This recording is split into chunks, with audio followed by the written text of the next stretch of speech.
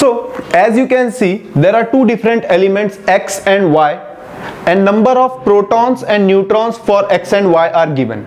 Now as you can observe from this table, X and Y both have 6 and 6 number of protons. So basically they have same atomic number. अगर atomic number same क्यों है? Because atomic number is the number of protons in an element.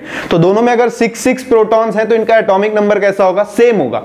And regarding number of neutrons, the number of neutrons are 6 and 8 for X and Y. So both of them should be having definitely different atomic masses.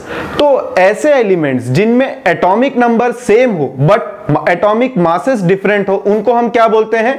Isotopes. So X and Y are related to each other as isotopes.